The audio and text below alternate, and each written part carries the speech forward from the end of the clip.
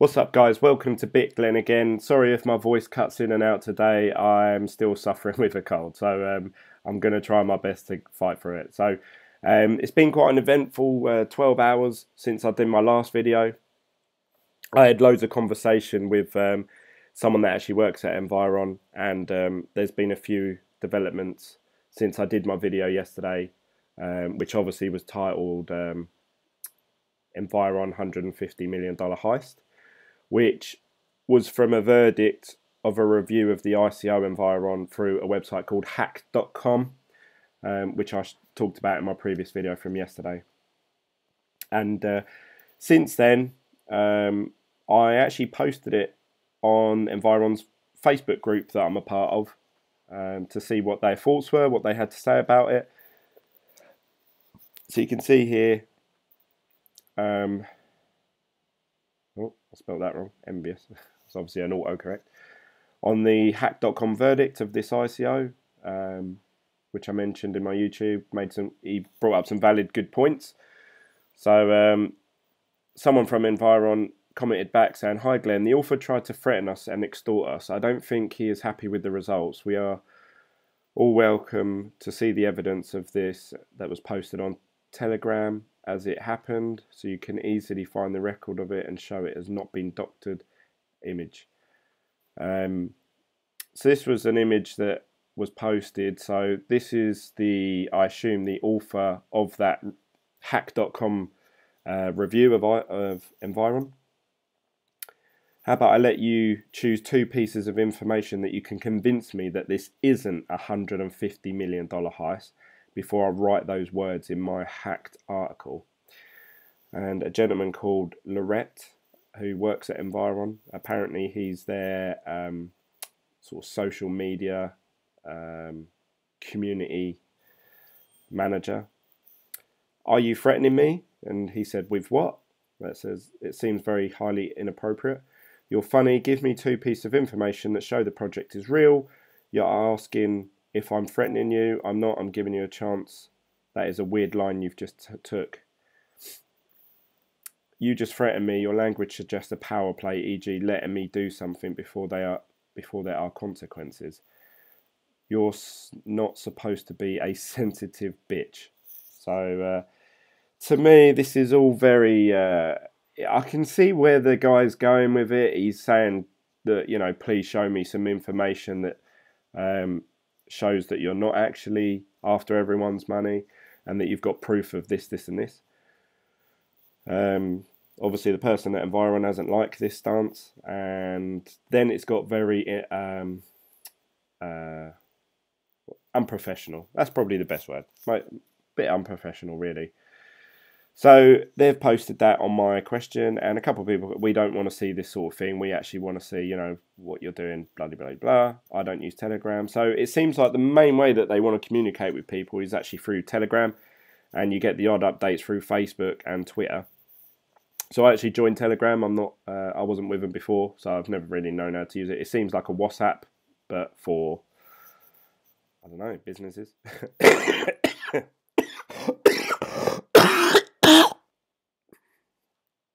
Hey guys, sorry, I was having a coughing fit there. But back to normal now, hopefully. So anyway, Telegram, loads of messages were coming through Telegram. It's a bit like a WhatsApp conversation, thousands of people all in there asking similar questions, obviously concerns that they have. Predominantly, most of them are just, "I'm in this country, can I join? And what's the minimum investment? When will it roll out? When will we get our first payments?" Pretty much all the standard questions that I asked probably 2 or 3 days ago. You know, so not having a dig at anyone in there, because obviously they need to find out their information. That's probably the best way to do it. So I woke up this morning and I had a message from the gentleman called Lorette, who works at Environ, and he said, "Hey Glenn," or hey rather, "if you wanted to cover the hack.com article, I have 2 images for you. Maybe you could give some context on your coverage. By the way, it'd be nice if you contacted us before writing inflammatory headlines." I'll tell you what I said to that in a second. But anyway, we've got these 2 images. Obviously, one I've already shown you, him saying, "Are you threatening me?" And he's saying, "What are you talking about? You're not meant to be a sensitive bitch." Then in the next image, there we go. So sorry, I recorded this off my phone and put it on the laptop so I could show you it as I was talking into the screen. I know about NDAs, so does my butthole. I'm not going to put the $150 million heist thing. So at this point, he's saying he will not mention the $150 million heist. I bet I have way less influence than I think anyway. I'm going to give you a 2.5 out of 10 and then present whatever I've got without calling you a hoax. I'm disappointed in myself. Good night. So I don't know what's happened in between that last image and this image, but for some reason the guy at hack.com seems to have taken a back stance and said, actually, I won't be as aggressive as that. Thank you for your time, yada yada. And Lorenz texts back saying, do you feel it's right for your readers? Oh, sorry. Do what you feel is right for readers. That's quite a good response. There will be some mainstream press coming in the next few days. I'm sure your readers will enjoy that too. Good night. So he's implying then that we're going to get some sort of updates and news coming out in the next few days from Envion. But anyway, since that conversation happened, that guy's then gone on to hack.com and he's done it. He's gone and put, this is a $150 million heist, be wary, blah, blah, blah, and the staff are this, and that. So he's gone completely against what he's actually said in this conversation here. So obviously I don't know what's happened in between that, and I'm not going to really comment on that. So anyway, from my stance, obviously I'm creating these YouTube videos because I'm talking to you guys. The other day, obviously, I'm brand new to ICOs. I'd never heard of ICOs until about 4 or 5 days ago. So obviously I'm learning as much as I can. I am literally spending, you guys probably won't understand, I'm spending all of my spare time reading and watching and replying to as much information that is put in front of me. Even when I go toilet, I'm sitting there on my phone reading articles about different ICOs and how they work and what the plus and downsides are and everything I can. And obviously when I'm trying to talk in these videos, I'm trying to say it in a very clear and easy to understand way, because I know there'll be people watching this and they'll go, what's he going on about? So you know, I don't think my videos are good enough content yet for people that are like you know, that are really heavily involved in the cryptocurrency world. They'll probably watch my video and go, this guy's amateur, he don't know what he's talking about, and they probably won't watch my videos. The people that are watching my videos are probably people that are thinking, yeah, actually I'm starting and so's this guy, actually I'm just going to watch what he's doing. So really you're learning with. But anyway, so I've got these conversations, and I've said to Laurent, I will cover this in my next video, which is obviously this video you're watching, and I do explain my thoughts in the video. I'm just trying to do as much research and get as much truth from different sources of info that is available to me on the net. I have been, so I've misspelled that, people that are investing in your ICO based on my recommendation. So when I read that Environ could be a $150 million heist, I feel it's the right thing to do for people watching my content so that they can make their best informed decision. I hope this makes sense. So basically, I'm trying to get across that I've actually got my friend Andy, my friend Nathan, and my friend Dan, all involved in investing in this up and coming ICO, and they're all basing their decision on me.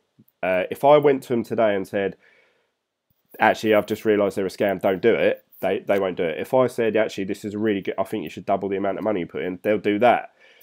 So I feel very under pressure now, because not only am I sort of wasting my money, if something goes wrong, I'm also wasting their money, and they're going to say, Glenn, you're an idiot, and I'm never listening to you again, and yada, yada, yada. So I feel like more pressure than, say, someone at home just looking to spend their own money. And as well as that, obviously, I started doing this YouTube journey on this YouTube channel, and obviously I'm learning as I go along, and the things I'm saying, oh, look, this is a good ICO, I'm thinking of investing in them. I'm getting messages now from people, and you'll know who you are out there, and I think that's great. That's exactly what I wanted to start off, a community of people all trying to help each other, and they're actually saying, Glenn, yeah, actually I'm thinking of doing that as well, and I'm going to put in this much. So now I feel like, God, now there's these strangers basing their decisions, which please don't base your decisions on what I say, because that puts me even under more scrutiny. But yeah, I just felt like I'm under more pressure now to present the facts as I'm reading them, in a clear and precise way. So that's why I did the video, and I didn't mean to put anyone off investing in it or tarnish the name, but obviously I put in the title $150 million heist with a question mark, and then I even in the video say, so yeah, I'm trying to just present the facts as best I can in the most honest way, you know, that I can, so that you guys watching this, or even my friends that are watching this as well, can actually say, oh, do you know what, I agree with Glenn with this, but I don't agree with him with that. And that article that he presented me, I would have never have read that if it weren't for Glenn showing it to me. It's actually put me off, or it's, you know, maybe it's more encouraging. So I tried to give my honest opinion on, in his verdict on hack.com, he said about people being too young, I think, and the supply chain, and what was the other thing? Experiencing the staff or something like that. And I sort of gave my take on all those things, and some things I tried to flip around on as a positive, because I didn't, you know, I didn't understand it. The supply chain thing I did get. So anyway, let's have a little read. So he said, sure thing, I don't mind at all. I encourage people to do as much research as possible. I did the same thing when I first found out about Envion. I also gladly answer any questions or do any interview with you if you like, which I'd love to do an interview. I don't know how I would do that. I mean, I'm quite new to YouTube, but I'm sure I could figure it out. It was greatly disappointing for me to get threatened with bad review by someone and then talk to them for half an hour, have the guy tell me unsolicited that he would not publish those words and apologise to me. Then go ahead and slam us. I'm working way too hard to build a community to have people foul it up because I don't play by their game. Which, to be fair, something that I did think when I was reading through the Telegram conversation, this is one just me and this guy. There's obviously the main one where there's like 5,000 people in there, and if I was setting up a new company and I was reading some of the feedback, I would have a lot of days where I'd think, do you know what is the point? Because you get probably 2 or 3 people, nice people, saying this is a really good investment, can't wait, I'm really excited for it. And they say like, oh, thanks for your support, blah, blah, blah. You get a lot of people saying, oh, you're not very upfront with this, you're on it, you're a scam. You know, you're not real, you don't exist. You're based in China, you're this, you're that, blah, blah, blah, blah. And they get that a lot. So me obviously adding to that, saying, actually, I've just seen this article where you're a scam, you know, obviously I'm not helping out in any way, but I'm just trying to do the right thing by my friends and viewers. So I can see it from their point of view. They must think, why the hell are we doing this? Why not just go to some multi-millionaires and just say, look, do you want to invest in this, and just let them reap the rewards? But they're letting the general public invest in them. And obviously the general public ask a lot of general questions. So I'm afraid that's the way it's going to go. So that's something to bear in mind if you ever want to start an ICO. But thanks for getting back to me, Laurent. You must be getting bombarded with loads of questions at the moment, because that conversation is literally like the other one, the group one. Is just, if I check my phone now, there's probably like another 100 people commented on it and that. I don't mind me... if you don't mind me asking, what's your position in Envion, and how long have you been working for them? At this point in time, I don't know who this guy is. I'm thinking, is he just a guy that works for him, or is he someone that's just championing them for some reason? And I agree with you, it seems very, he has gone about doing his video in a very unprofessional way, and it's a shame that it could affect other investors. But I'm guessing when you announce the ICO, you must have planned for some criticism and negativity. So if I stood here and said, I'm going to start, you know, I'm going to start this ICO where we do this, this, and this, I'm going to get shot down straight away. People are going to say, have you thought about the software side, the hardware side, the currency, how you're going to do the blockchain? I'd get shot down straight away. And I assume these guys coming into it, they've come up with this great idea and they said, yeah, it's fantastic, we're going to do this, and I've got a really good feeling about it. And then they're getting all these questions. Well, what about this? What about this? What about this?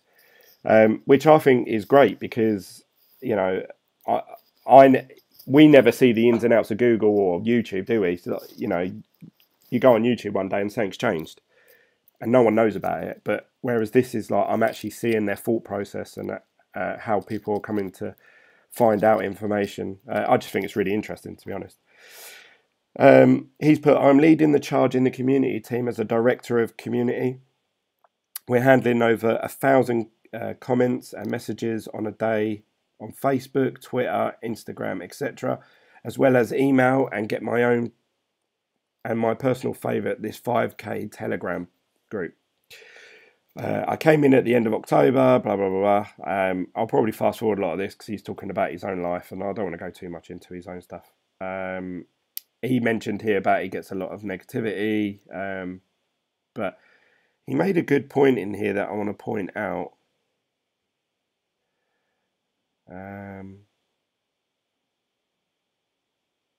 I started asking about... so here it is. However, this isn't a 4-person startup. We are building a company that is meant to be a multinational enterprise in the next year. We can't shoot from the hip. Ask Sony for their supply chain pricing and see what happens.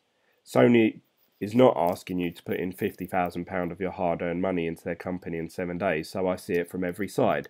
So obviously he's saying that a lot of the criticisms is how are you getting hold of these GPUs and how are you getting hold of these ant miners and how are you going to implement that into hundreds of these containers? How are you going to do that over a period of time? And they haven't answered that question. They haven't said, this is how we're doing it. This is what we've been promised, or, you know. And they're basically saying, if you go to any company, if you went to Apple and said, well, how much are you paying for your, you know, screens from Samsung? You'll find that they probably won't tell you. Other people normally have to do a bit of digging and finding out, and then they post it on YouTube, and that's how we all find out about it. But they're saying that, you know, they can't just blurt out information out there that could harm another company, I suppose. That's my take on it. And to be honest, I agree with them. Look, if they've got something in place, a agreement, a sales, you know, like an order that they made 6 months ago, that's for them to do. I don't want to know about all that. I want to know, what day am I going to start receiving my money? How much are the things going to be worth in the future? Everyone wants to know every single detail of this business, inside and out. And unfortunately, when you're dealing with the general public, if you was a business like I'm self-employed. If I went to the bank, I would have a bank manager or a finance manager, and I would just be telling him every in and out of my business, because obviously he's the one who's going to lend me the money. So I'm only telling one person, and normally you're in a confidentiality. You're in a room that no information gets passed on, so you can be open with that person.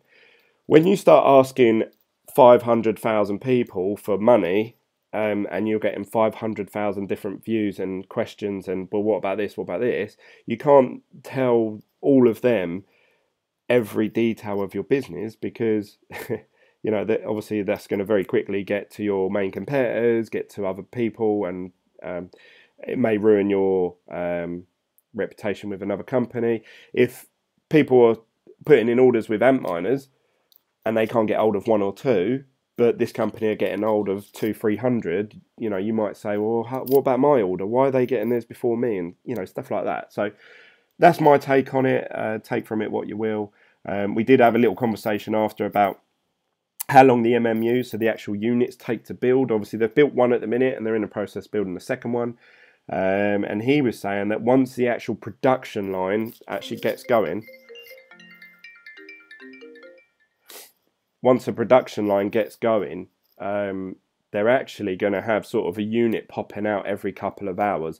And I assume that's because they're going to have different stages on a production line. That's going to take, I assume, a few weeks to get perfected. And then he was saying you'll start seeing one come off. It's like a car. A car actually takes 3 months, but actually one comes off every sort of couple of minutes, doesn't it? So, you know, if you followed the process of one unit all the way through to the end of the production line, that might take a few weeks, but actually in that few weeks, probably, you know, 14 other ones have been finished off. So then technically there's one coming off every day. But he's saying that they're going to have quite a lot coming out in a very short period of time, which is great news for us investors, because the more mining equipment they get sent out there, the higher the returns we're going to start getting every week. which apparently is going to be on January the 10th. So if you invest in this company on December the 1st, you'll start receiving your dividends from mining on January the 10th. That's what they're saying the first payment date will be. The payments are actually tied. This is quite clever, actually. I only found this out through reading the Telegram post as well. They're tied to the tokens. And what I mean by that is to say I buy 10 tokens. I have them in my Ether wallet. I receive 10 lots of mining into my account every week. If I gave them tokens, the Envion tokens, if I gave them to my wife and she put them in her wallet or a friend, the dividends of the mining go straight to their wallet. I don't need to fill out a form and say, I assume anyway, oh, I've transferred my details over. Can you now give the proceedings to this person? So that creates obviously a great opportunity to, in the future, if obviously mining becomes scarce like it is on Genesis Mining, and this is my way of thinking at the moment, I may be wrong, these shares are going on sale for 70 cents a share on December the 1st. They then go up to $1 a token. Oh, sorry, I keep mixing shares and tokens.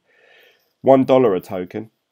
And then they'll, after December the 31st, they won't make it. That's it. There's no more. So if they only sell 100 million of the tokens, that's how many tokens will be in circulation, from my understanding. The only way you're going to be able to get a token for this business later on is buying one off someone else. Now, for me, this creates a demand for this token, because if you look at other websites like Genesis Mining, a lot of their contracts are sold out until March next year already. And you think that's only going to get worse. Every time they release one, the next one will probably, next lot of contracts will be available for April next year, and they'll sell out, and so forth, so forth. So if you actually want to get hold of some mining, you've then got to go to other websites, or, you know, like that might not be as reputable. I think Hash Power, they offer contracts as well. I've never used them, to be honest.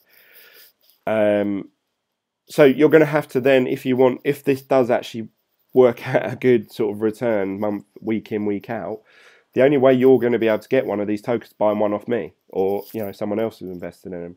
And I'm not going to want $1 back from them. I'm going to want, you know, $5 a share. I don't know. Like, it all depends on how well this company perform and how well they do. So I feel like it's if they follow through and do the mining, because mining is such a hot thing at the minute, especially for the next, I would say for the next 5 years, mining is going to be a sought after business to be a part of, because until the coins are at a point where it's so hard to mine from them that it's not profitable, at that point their mining will die off. These guys will die off, and there'll be no point in doing it. But between now and then, until that line, them two lines cross, there's going to be a high demand. So I personally think that this is a good token to have, and I still believe in the ICO, so I'm still investing in it. Over the last say 24 hours, not even that, 12 hours, wherever it has been, my opinion of this ICO has gone up and down, up and down. And I can say now, and this is why I've done my video later on in the day, it's 1:30 now. I normally do these at sort of 10 in the morning while my wife's out. But doing the conversations today, talking to Envion and looking into it myself, I feel a lot more confident in this brand, in this company, than I ever did before. So that's my view on it. Let me know what you think down below. I've been talking for quite a while now, so I better wrap this up, I suppose. But let me know. There was something else I wanted to talk about, but I can't remember what it is now. But let me know what you think down below. Please comment any thoughts that you have. Message me on Facebook, Twitter, Instagram, all BitGlen. Subscribe down below so you see more videos like this. I'm hoping to get to 100 subscribers as fast as possible. Hopefully, maybe by the end of this year. Who knows? We've only got a month left, but I'm at 20 already, and I've been doing it for 1 week. So if I can, over the next 5 weeks, get another 20 a week, that would be fantastic. 100 subscribers in a couple months. I know that with YouTube channels, normally YouTube sort of suggests if you can get 100 subscribers within the first year, then you're doing pretty well. So if I can get 100 in a few months, then I'll be over the moon, to be honest. So let's see how we go. Share this with your friends, and I'll see you guys on the next episode of BitGlen. See you later, guys. Bye.